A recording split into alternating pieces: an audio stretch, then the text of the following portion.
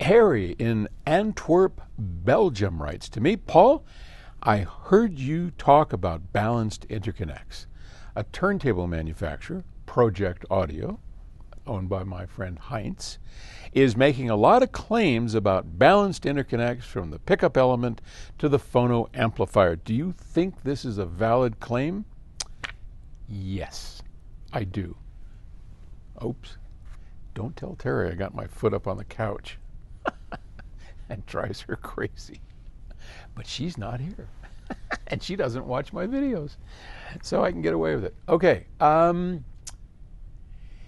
You know, for 50-something years, starting in 1974, everything that we did in the beginning was phono-based.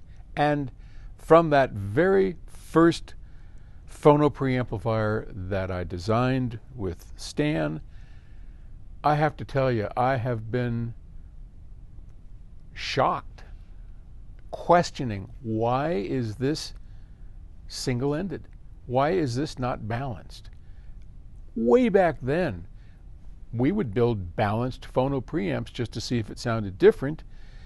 It did. It was better. It's the right way to go. But back then, and for many decades after, no turntable arm manufacturer produced balanced interconnect cables attached to their arm and cartridge. So what was the use? Who's gonna go in there and disconnect all of that? So it was a futile effort. It always, just drove me crazy.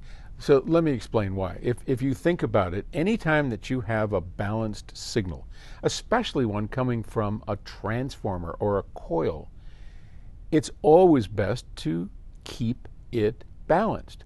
Think about a phono cartridge, moving coil, moving magnet, doesn't matter. At the end of the day, there's a coil of wire that is either moving closer and farther away from a permanent magnet, or a permanent magnet moving closer and farther away from a coil. Whatever the case, it's all based on that coil. And that coil has two wires. It's a coil of wire, and out it goes. And there's a balanced push-pull signal.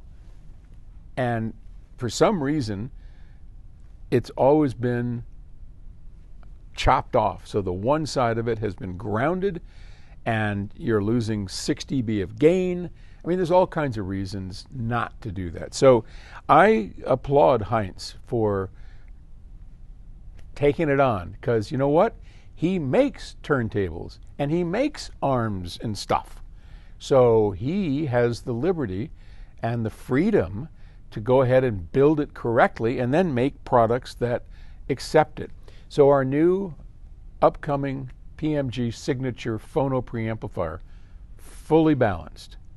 And we made a decision I didn't even know that Heinz was doing this, so thank you for that.